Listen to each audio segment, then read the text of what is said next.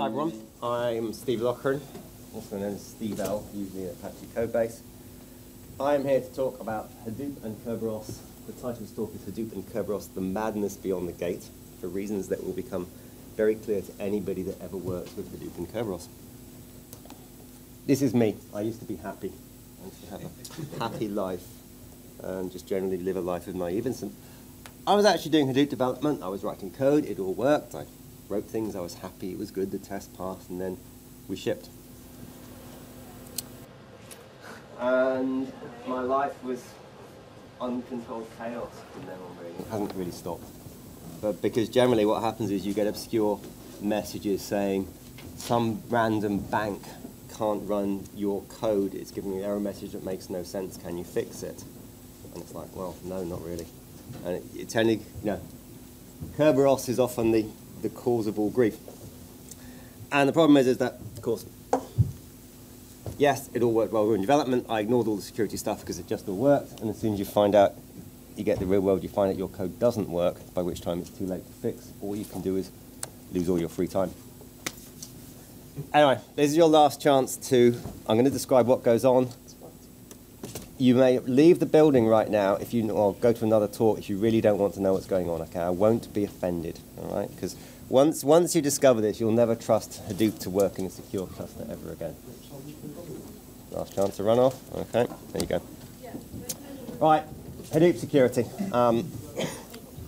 When Tom wrote his first book, he had to struggle with the secure section, but he was so glad when someone wrote a book called Securing Hadoop. Secure Hadoop Clusters, that was it, wasn't it? And that was really good. I actually have like the early edition one that basically says we just glossed out chapter 2, it just says chapter to come, securing distributed systems. And really, that's a summary of distributed system security in general, actually, as we still haven't fully worked it out. The Securing Hadoop Cluster book was very good, Secure Hadoop Clusters, but it actually glossed over the problem of what happens when your things don't work. You go, oh, do this and it's secure and your life is better. It doesn't ever say, your life's not going to work, how the hell do you start beginning to debug it? The problem is that you can't ignore that because all the major Hadoop clusters, outside short-lived cloud ones, bear that in mind, but all the big standard physical Hadoop clusters, we turn security is kind of critical. In Hadoop, that means Kerberos is the foundation for security, which means Kerberos is turned on. You have no control about whether you encounter Kerberos or not. You can control when it happens. You can either say, I will do it during development, I will do it during QA, I will do it 24, 36, 72 hours or 7 days after we turn on our application, because those are the trouble spots, actually. 1 day, 2 day, 3 day, and a week. Top tip, turn Kerberos on a Tuesday. You'll work out why if you actually pull the number through. So the point is, it's there, it exists, and it's going to make your life hard. What is Kerberos? Well, it was written in the 1980s by MIT, same people that gave us the X Windows system. And they thought they were being witty when they named it after Cerberus Kerberos, which was a three-legged dog that guarded the gateway to hell. They thought they were being witty. In fact, they were actually documenting it, you know, because that's basically it. I actually don't like to use the Greek mythology. I like to use the HP Lovecraft mythology instead. Hands up, anyone who's read any HP Lovecraft stories ever? Okay, you'll get the joke, okay? Or again, not really joke, more kind of documentation. For those who don't know, H.P. Lovecraft was an author based in New England in the 1930s. He wrote a collection of horror stories, which basically, they're a bit repetitive, but generally, some innocent, civilized man, or it's a man, usually H.P. Lovecraft,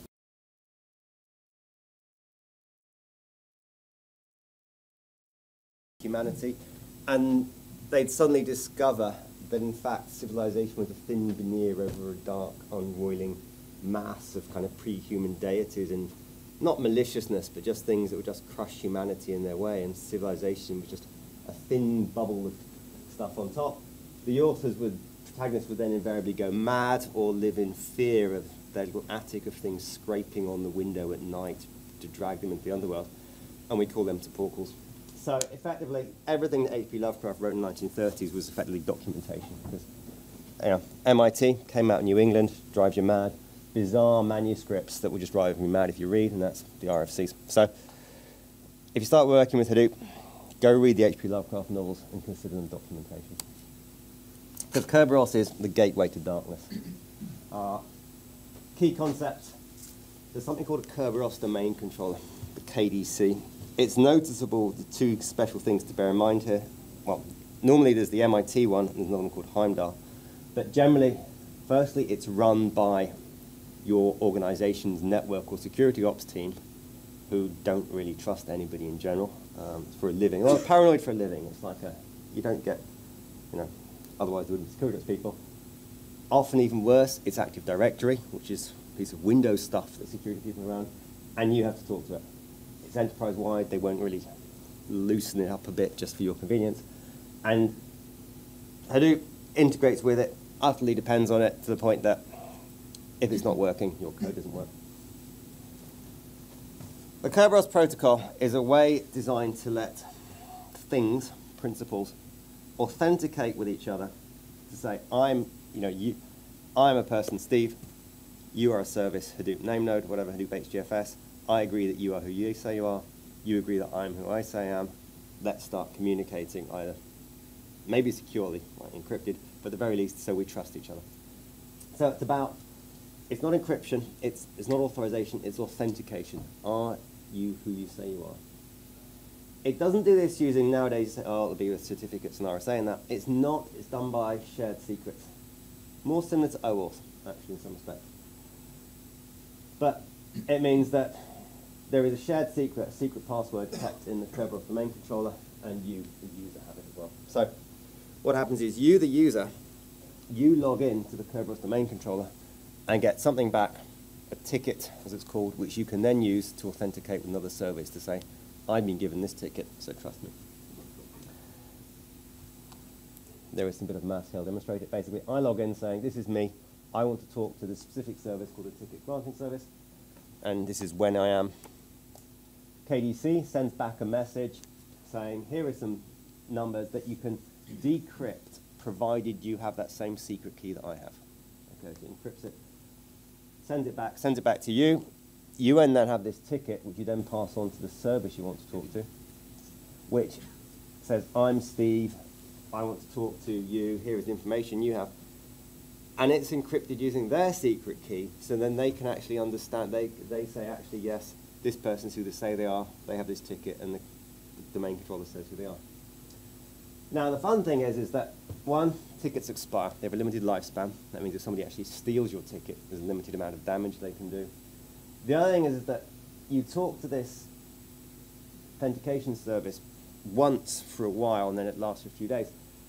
But it doesn't grant you access rights to talk to everything in the system. Instead, you talk to this thing here, the ticket granting service, to say, I want to talk to something like HDFS, like the Yarn execution engine, like HBase. And every time you talk to that, you talk to the ticket granting service saying, give me a ticket. So you bootstrap, but tickets are the secret. And they can also be passed around. Once you've got a ticket, talk to, say, HBase, I could give that ticket to another person, to another program, and it would have my identity as far as talking to HBase goes, but it wouldn't be my identity as far as talking to HDFS goes. So they can be handed off. Other cool thing, notion of principles. Kerberos has a bit like domains, there's something called realm. It can be short letters, Christian capital, and then you have the username in front, like Alice at Realm, Bob at Realm. Those kind of names are usually real users. In a cluster, we tend to actually split things up to service and host, HDFS / and then the host name, rack4, service well, that kind of thing. The reason we do that, and actually if you ever configure and do clusters, you just use _H to say map it in, is because if you have 10,000 node cluster with the same user HDFS and you bootstrap the cluster, that's the user trying to log in from 10,000 different machines. Your Kerberos domain controller will recognize that as an attempted brute force guess of the password and will just disable the user for security reasons and page the ops team. So instead, you have separate names, and even then there's some back-off code to try and deal with overloading a domain controller. Security ops people don't like it when 10,000 machines trying to log in simultaneously, by the way. It kind of upsets them. Anyway, if you have a Hadoop cluster, you can turn Kerberos on by pressing a button. This is Ambari. Cloudera Manager does the same thing. There's a button called Turn Kerberos On. It's very easy to turn that button on. You can never press the leave button. There's never a disable Kerberos button. Okay, it's a one-way path to oblivion. And it runs all the way through the system here. I'm about to give this an animated video here. This is actually, this PowerPoint slide is the current official normative documentation of how this works. You think I'm joking, don't you? I have to basically spend a lot of time getting this animation right. All right, so you, the user, you normally have secrets and passwords and logins. That doesn't work for real services, so we save all our secrets in something called a key tab. That gets issued by the ops team. It's a binary file that contains a list of principals and their secrets, their passwords. So key tab, it's kind of precious, okay? Even though the expiry, the point is that you lose that key tab, you've lost all the passwords in there. So normally what happens is that in a large cluster, they get distributed around by the ops team onto the individual clusters, individual hosts, given the access rights. And then when a service like HDFS, the file system, starts up, hands up who knows what HDFS is? Okay, it's a distributed file system. You can go to Dave Cliff's lectures and discuss it. Key point is we have something called a name node at the top, which is the metadata server. It knows the directories, the file names, all that kind of stuff. It's the ones you start talking to. You have these things down here, the data nodes that store all your data, and they replicate copies of it, they chatter amongst each other. So when you read and write data, you work with these data nodes. When you want to open a file, you go to the name node, and it tells you where it is. But the way we have to do it, we have to say there's no trust in the system. I don't want a malicious machine coming up and joining this file system and saying, hey, trust me, give me some data. That wouldn't work. Similarly, they need to know they're talking to the real name node. Otherwise, if they get requests from name node saying delete these blocks, that would actually destroy data. So there is no, right from the beginning, they don't trust each other. So they come up, they all log in to say, yeah, give me a ticket. And they get their tickets back. Then they start going, oh, I want to talk to the name node. Okay, well, you can go and talk to the name node. And they get their ticket back. Then they start chattering amongst others, saying, yeah, you are who you say you are, I'm who I say I am. At least, if you really are who you promise to be, then you can understand me. Then they share some secret information called exported block keys, basically a mutual table of where data lives, and some index into it, and they're all happy. That's Kerberos tickets, that's the bootstrap. But the next step becomes this process called tokens. This is interesting because these aren't Kerberos tickets, they're Hadoop tokens, which are very similar. Nobody understands the difference. You just gloss over it, really saying tickets and tokens. But I like to use them. They're a bit more like hotel keys. They're more anonymous. You can pass them to other people, and if you don't pay your money, they can get revoked on a whim. So, and the reason they exist is partly to help delegate rights more, but also partly to avoid overloading those Kerberos domain controllers. A large Hadoop cluster, like Facebook ones, are probably the largest single Kerberos systems on the planet, and they tend to overload bits of infrastructure. So a lot of this stuff is kind of broken up a bit just to deal with, basically to deal with scale. So all different services running the cluster, the file system, other applications that work on, they issue tokens. You authenticate with using Kerberos tickets, and then you get a token back saying, I'm who I say I am. And you use that for the rest of the conversation over RPC or HTTP. But also you can get a transitive one saying, give me this token. I want to be valid for 2 days. Pass it on to this other person, this other service to say, right, I can give it as part of an RPC call, say, here is my token. You may now access these files on my behalf for the next 6 hours. And that service can have it, and it can keep renewing it for a while. To say, okay, I've still got it, I like it refreshed for a day or two. And also I can say, right, I don't want that anymore. I've had the server do something for me, now destroy that token. And the service will kind of remove it from its list of valid tokens. So it's integral to the system as this notion of tokens. Key example here is I actually want to talk to the file system. So we'll use Alice wants to read a file from here. She opens up a file. This is all. Oh, okay. First learns to trust each other. Then says, right, open the file. The name node doesn't actually have the data. What it does is gives a token back to Alice that says, you now have the permissions to work out where that data is, and then talk to any of these nodes that have a copy of data. Hadoop replicates data. So there'll be any file, there'll be 3 copies of it somewhere, and says, right, go talk to it. You go to talk to one of those, and you pass it on and says, I'm who I say I am. I have been given the permission to read this file, and that permission is valid for an hour. And that's how you do it. So we use tokens integral into the APIs. Okay. And we can delegate. This is where it becomes more fun. So this time, I want to actually add another service here, like say some service is happening that I give like Uzi, the workflow service, to say, right, this can read a file for Steve's for a while. Now, instead of getting a block token, I said you get a delegation token, which says this service can act on my behalf for 4 hours. It chats to each other there, uses it to authenticate there. Now it gets the block tokens and read things and can talk to the file system itself. So it doesn't have my Kerberos secret. It can't ask for more things to it, but it has restricted access purely to HDFS for a while. And that's how in a very large distributed system, we pass our identity onto other applications for the life of our work. It gets complicated, but it ensures that it's how you work in a secure system. You actually have to say, if something's doing something on my behalf, it needs my file system permissions, my access to different services, my HBase rights, and it propagates around. Where it becomes real fun, this is probably going to scare people and is mostly relevant to writing applications in this world, I'll warn you, is imagine I'm writing an application to get deployed around a cluster. Hadoop clusters, we have a application launcher. People would say it's a bit like Mesos and Kubernetes. It's similar-ish, but it's designed to run your code near the data, with a way to summarize it. So to run code in this world, you upload your binaries to the HDFS cluster.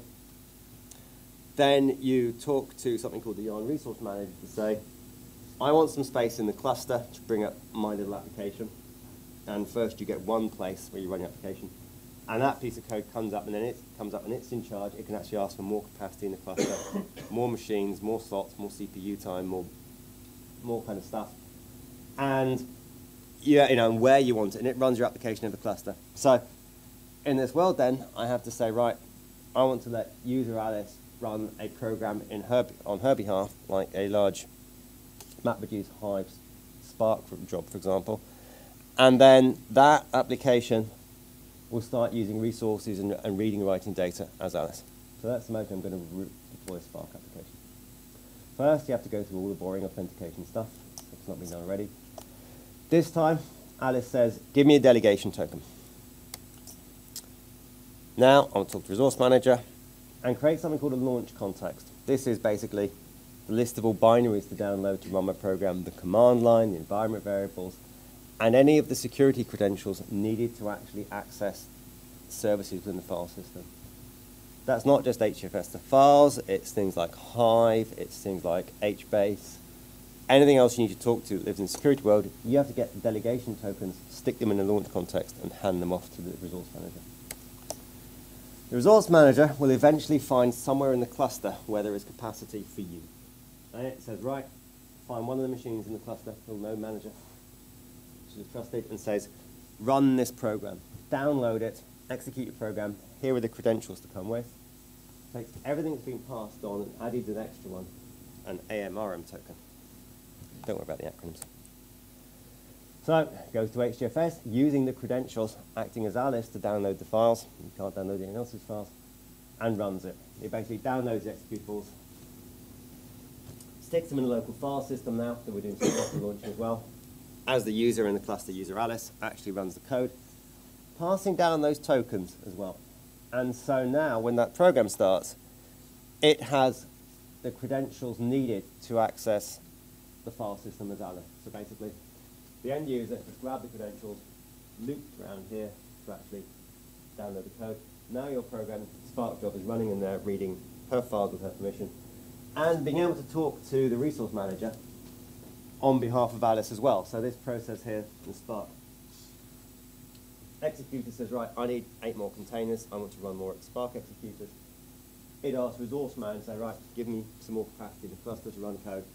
They come up, and again, you pass those credentials down to it, so now the Spark executors working with data in HDFS, they get that same credentials. So you're basically passing these tokens around all the time. You also, as your application runs for a while, you need to refresh the tokens that expire. And effectively, this bit, the Yarn Resource Manager, built into the protocol from the beginning. There is nothing in there right now to do with things like updating your HDFS token. They just expire and are pretty much lost forever. That's for security reasons. It means if you're trying to run a long-lived application, you are absolutely stuffed. Roughly, approximately stuffed. Now, what's happening under the hood? Well, there is a lump of code called user group information, which everybody in the Hadoop code base is scared of. I mean, it's not a joke, is it, Tom? No, he's not shaking his head. Everyone's scared of that code. Because A, it's ugly, B, it's brittle, 3, nobody wants to go near it because they'll field support calls related to it forever. And the thing is, it's incredibly integral to secure clusters. You basically say, is security turned on? That little predicate there absolutely turns on everything. It tries to log you in, it does all the preamble, the setting up, talks to the Kerberos controller, all that kind of stuff. And if it goes, no, security's off, you can write a line of code that doesn't need a secure cluster at all. And that, because as developers, we tend not to test on secure clusters, that's the code we actually develop and test. Unfortunately, it's the other branch, security turned on, is the one that turns up in production. Anyway, that's Kerberos, so the API. And the API is a notion of then about users. Your code can say, give me who I am. Login user and current user. Login user is the identity of the principal that started a program. The current user is the one that actually your code is acting as, which can be different. So we'll do that delegation tokens. Because what can happen is I can get an RPC call coming in saying, right, even though I was a service launched by Alice, I've been given the authority to act on, do something as Bob. So when the UGI got a little identity called Bob, that credential is magically made available. I can say do something as Bob, do as. And here I'm basically saying I want the file system here. And at that point I have Bob's access to HDFS. So the file system here, instance I've got, I can make calls, read, write, open, delete files. They're Bob's files, not Alice's. So that works all the way through Hadoop RPC calls. So if I'm implementing, avoiding REST completely here, if you're implementing Hadoop RPC APIs, with a bit of extra effort, you turn on Kerberos, and then callers can pass their credentials up to you as well, so you can then act on their behalf. This stuff is incredibly low level. I will gloss over a bit, because unless you're actually writing code at this level, it will kind of scare you. I think the key point is to do it properly is the APIs let you authenticate, but they don't do authorization checks. And if you're running a long-lived application, you have to deal with the fact your tokens expire. The way we generally do that, in all the bits of code I've worked on, is you pass a key tab up when you launch it. You say, here is the key tab. And it just lasts forever. There is another strategy, which is you have a client application which pushes out a new set of tokens every 24, 48 hours. You better not forget, but it means you don't have to worry about key tabs and all that kind of stuff. Some organizations, and I will call out Yahoo especially, really do not issue tokens. They don't give key tabs out to anybody, really. So actually I remember to update my tokens every day or so is actually a better strategy. It's a strategy that means you can get your code working without going near the ops people, which is always nice. I won't go into details, actually. Key thing is, if you have an RPC class in Hadoop APIs, you add a bit of extra annotation at the top saying, Kerberos info, here's my principal and name of the file. That's a name in the Hadoop configuration file that the client then looks at to say, who do I try and talk to? You add some extra classes and metadata, and it all magically works, usually, if it doesn't work. And at that point, save an RPC API, here's my kill container request. All I do is, in that method that handles the RPC calls, I say, well, give me the current user. If it doesn't know who you are, you're in trouble. So I says, right, give me the current user. At that point, I have the information that I can act. When I call the UGI, it says, okay, Bob's calling me. That's your credentials, whatever. That's the identity that's come through. At that point, you have to add your own authorizations. Not, now you know who they are. You actually say, do they have the rights? Is Bob allowed to kill my container? Yes or no. You should log it, at the very least, say what they're doing. It's always good to have audit logs. And then you authenticate. So that's basically it. You, the user, you can, if you're doing an RPC API, you can add this stuff easily. You've got to add all the grunge work underneath to actually check about access control permissions.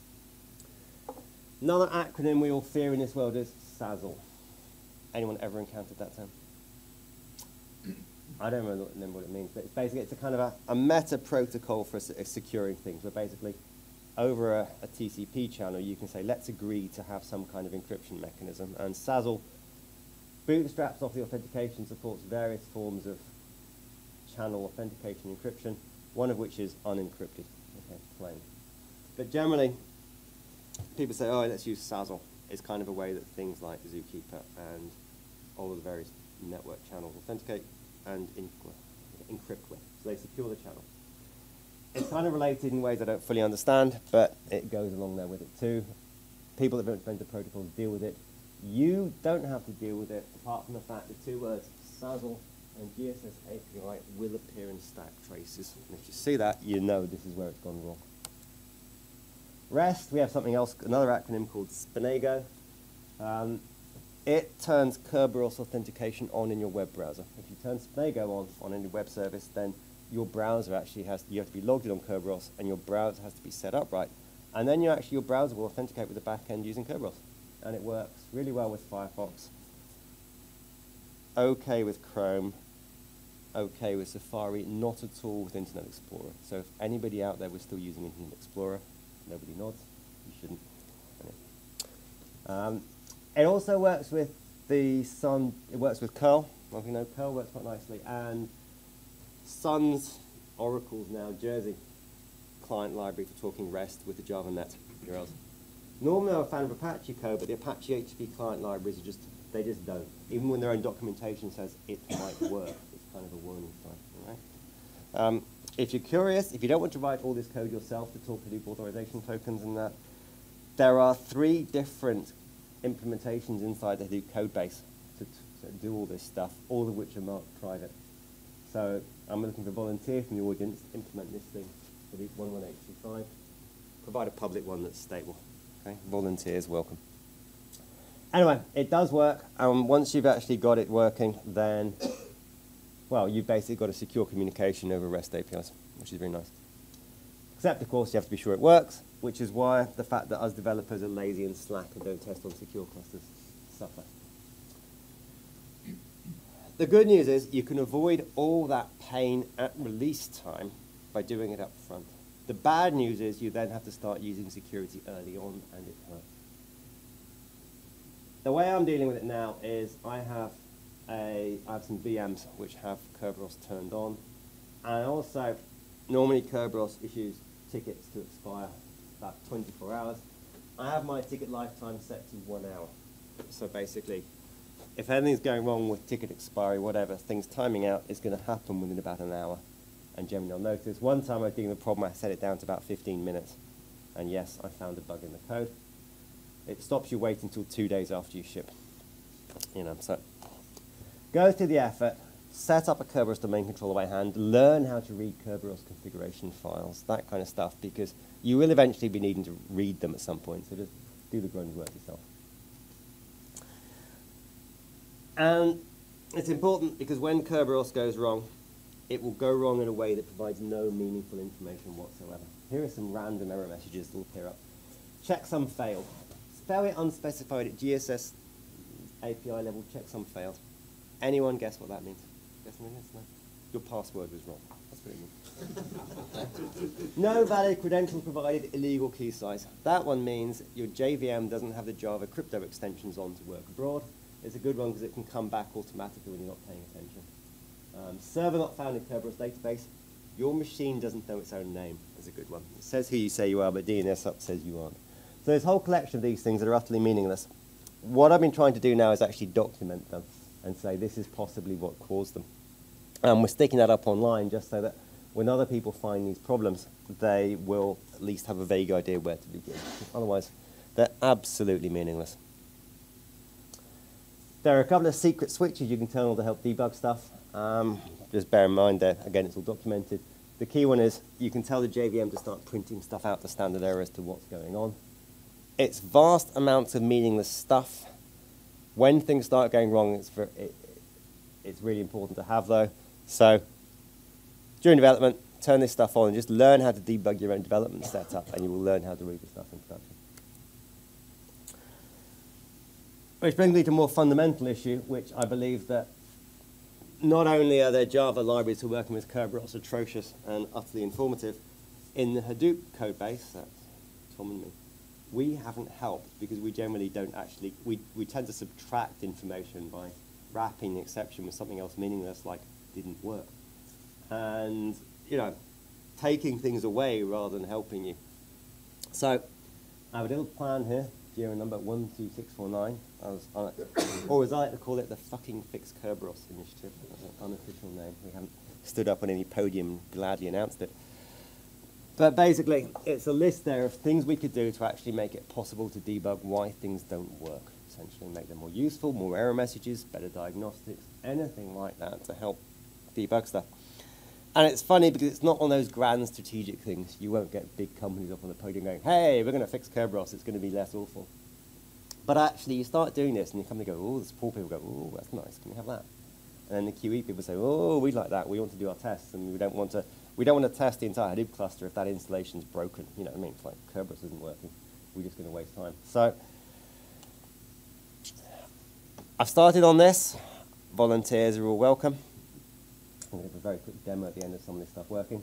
KDiag is its first deliverable, Kerberos diagnostics. We just prints out all that low-level stuff of what's going on, tries to log you in, tries to log you out. Just tries to, and as it's doing all this stuff, it just prints all the craft out, okay? Let's give a demo. How do I get the right one? One of these. So here, we're running Kerberos diag, and it's going to say, destroy. So I'm not logged in on Kerberos now. There's a little VM locally doing this stuff. I type my kdiag command. This is shipping in 2.8. If you're using Hadoop, earlier versions of Hadoop, I've stuck it up on GitHub standalone because it works there too. We've already started fielding any support call related to Kerberos on a cluster. We just say, go run this, stick everything that gets printed out as an attachment in the bug report, and we'll see what we can do. So it prints out large amounts of useless stuff, but it prints out things like, yes, we support more than 256 bits or whatever. We're using Sun's libraries and not the IBM ones, which break differently. Random cruft about lots of class path stuff. If you ever wonder why you get class path problems in Hadoop, that's why. Okay. Sad but true. Environment variables are vaguely useful. All the relevant Hadoop cruft. Kerberos files. We're actually working with Intel. We're actually going to start parsing these Kerberos configuration files and looking up host.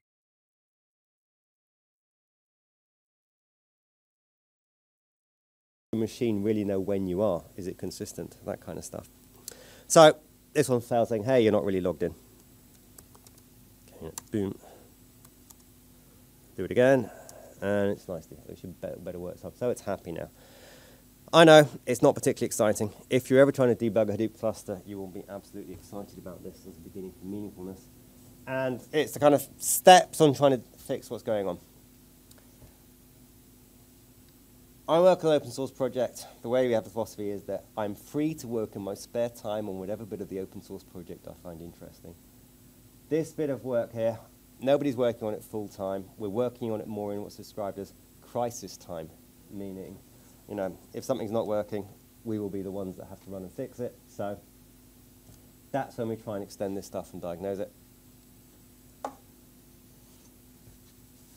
Volunteers are welcome here. All right, that's basically it. There's more volunteers are welcome.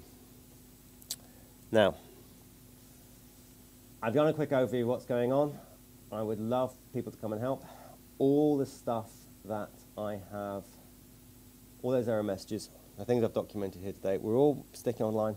Because the other deliverable of this work is actually trying to document what on earth is going on.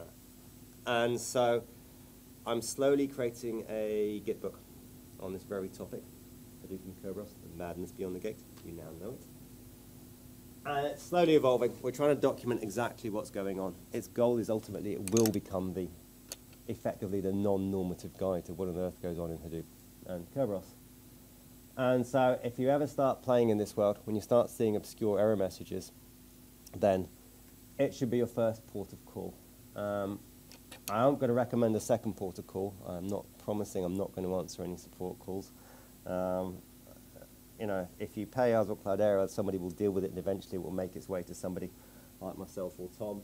But please, when it comes to Kerberos, don't email me direct. Okay, I beg you for that. I have this theory that somebody who wants to make lots of money should just be a startup whose aim in life is purely to debug Kerberos problems around the world. And I don't want to be in that team, but I think it would be really nice to have somebody in that team. There's an opportunity there for somebody that likes suffering. I'm not joking. You think I'm being ironic, don't you? This whole thing, I mean, if you play with it, you realize that it's just an absolute nightmare where things just don't work. Current problem, for example, is some of our QE tests, something comes up and it won't talk to the file system unless you restart it. Who knows? And it's just kind of like, it's replicable. No obvious reasons why, though. So I just, like, you know, just absolute nightmare when things go wrong. And it's just, it's a combination of, you've got some of the world's largest distributed systems integrating with things like Active Directory. You know, and they buy things like, one problem is related to some bank where they'd bought this extra security thing from Dell that was in the way and issuing things. It's basically, okay, well, even though our protocol says, yes, you can renew Kerberos tickets, this little thing was turning that feature off and saying, no, you can't. And it's like, what can you do? Because you can't go to the network security people and say, turn this security feature off so this system over here will work. They'll basically say, no, we're a bank. You know, you can't do that. So it's a nightmare. The irony is, of course, is that actually the web companies that wrote this stuff didn't have to worry about things because people like Google and Yahoo and that don't care about your personal privacy or anything like that, so they can just collect it all and have it wide open. But the more enterprising people, like supermarkets, do actually care a bit about keeping your shopping, purchasing data secret. So Kerberos is out there. It's inevitable.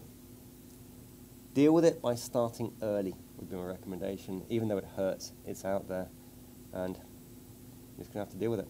Now, are there any questions? Yes? I do have one, but it relates to a specific slide. The delegation tokens, are they particularly targeted at the thing that's going to proxy on your behalf, or is it a general purpose? You can use a set of those. You know, how much scope do you have over the control of what happens with that? Okay, a delegation token, they're kind of issued by the services themselves. If you don't really say who they're going to, you just say, I would like a delegation token so somebody could act on behalf of Steve for the next 6 hours or whatever, something like that. You get this token. You can then forward it on to anything that you then say acts on my behalf. And so they're done by different services. So the services may offer different rights, but normally just say, give me a token. So this person pretends to be Steve for a while. There will then be a standard API really for refreshing the token over IPC or for some of the things over REST as well, where the UGI code starts up a thread in the background that refreshes them sporadically. So you can keep going for a few hours. As long as you're still trusted, as long as the token hasn't been revoked, it'll get renewed, renewed, renewed. Otherwise, when the time's up, they stop working anymore, your code will fail, people will see stack traces, and people will be unhappy, generally, is the way to summarize it. Is there a live replication thing, or is that simply that I won't be able to renew it when it's expired? Generally, right. I don't know the answer to that question, actually. They can be revoked, okay, if the process basically, normally like a service like the HTTPS file system will actually maintain a table of tokens that's issued for a while. So you can revoke it, and it will say, yeah, I will do a check, okay? Also, after a token's been renewed, you get a new token back. If somebody has the old token, it's not valid anymore. So can I use this? Or no, no, no, that's gone away. Stop it. So it's the same kind of implicit, it's not in the table kind of lookup. It's interesting, because you have a table to maintain like that, it does complicate things like failover, because you've now got more state that you have to preserve, okay, which is one of the problems. I don't know how people deal with it, actually. I've not looked at that particular code. I try and avoid looking at security code, I'll point out, but it's just, it finds me because you can't really help it. And unfortunately, now I've started to look at it enough to know my way around. People start asking me questions about it, although they soon realise I don't know that much about it, which is fine. Right? It's just, I know a bit, it's just slightly more than other people. I do have one other question. So that looked like it's written on top of JAS. We're not going to go into that. So my question is, can you editorialise about that a little bit? What do you make of it? Does it do the job well? Or is it all right, so things I ignored here, HTTPS, full REST, groups. The magic environment variable Hadoop user and Hadoop proxy user. In an insecure cluster, you set the environment variable Hadoop user, and you are whoever you say you are. Yeah, Jazz sucks, that's what you need to know. It's a Java API and a text file to describe what your configuration is. Nobody understands the text files. They're not documented. It turns out on Windows you better use double escape backslashes. No one ever documented that. It needs to be, you have to have different settings for the IBM and Oracle JVMs. Again, utterly undocumented.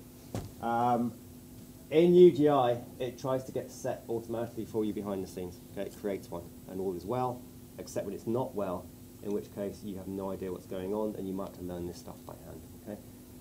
Jazz is, I can't remember what it actually does now. It kind of defines a bit like who you're talking to and how you authenticate. If you're trying to use secure Zookeeper, this thing needs to be set up. HBase kind of uses it too. The rest of Hadoop doesn't really need it. Okay. So Zookeeper uses SASL and Jazz to make life wonderfully complicated. I had this problem where actually December we're trying to do a product release, or we came down for, where Zookeeper just wouldn't trust my code. Everything else in the cluster said, yep, you're authenticating license. Zookeeper goes, no, I don't trust you. And it wasn't the failing an error message back to the client saying, no, I don't trust you. It was basically connection closed. And my client's going, okay, Zookeeper connection closed. I better try connecting another Zookeeper server in the cluster somewhere as part of my failover. There's only one, so get a lot of retry, going, oh, connection down, retry, connection down, retry. Connectivity problems. You go to the Zookeeper logs and it goes, oh, this person was authenticating. It's like, well, why didn't you tell the client? And I never did work out, well, I worked out roughly why it was authenticating, which I'd created my Kerberos cluster 364 days earlier. And the key tabs expire in 365 days. And it's saying, you've got less than 24 hours to run, so I don't trust you. You know, but it's kind of meaningless problem. So one, client wasn't being told anything. Two, the server was logging something internally and it was meaningless. Who knew? Anyway, I don't like Zookeeper, I don't like Jazz. That's all I'm saying. Does anybody else have any questions? I've got a question. Tom. Anyone else other than Tom? Can you talk a little bit about the test and the unit test and integration test situation? I think there's a mini KDC. Mini KDC. Is that used in Hadoop itself? Right, I actually wrote the mini KDC. Hadoop has mini HDFS, or mini HDFS cluster in VM. Time's up. Okay, we're going to stop. I'll talk about it later. The answer is it exists, but it's not really any good. All right? The thing about it is it lets you log on once, but it doesn't let you log on as two principals simultaneously, so you can't actually do tests to say, this resource has been created by Alice. Can user Bob, can I assert that user Bob can't actually read it? Okay, which is really what you want to do, is not just does it work, but is it secure? You can't do that. There is some work going on, Apache project called Apache Kerberos, which is an attempt to implement a whole new Kerberos controller, and I have hope there, and we're talking to them about not just initially for testing, but actually replacing the Oracle entire SASL API, which is atrocious performance, with something that is faster. We use all the Intel native encryption coding, if present, and be an API that's actually far more memory and performance efficient. So it will basically make the cost of encrypting your channel almost free, effectively, on modern parts. So I have plans there. I am not going to get involved in it myself because I hate Kerberos. Volunteers are welcome, especially Hadoop committers with time on their hands. Tom's a Hadoop committer. That's what he's called. Did you ever write any of UGI? Have you ever been near it? No, I profess ignorance in Hadoop script. That is the absolute best thing to do. Unfortunately, Git commit logs don't lie, do they, Tom? Do they? Well, they do. We have to create fake usernames. Anyway, that's it. If you have any problems, there's a Git book up there. You can find it and read this stuff, okay?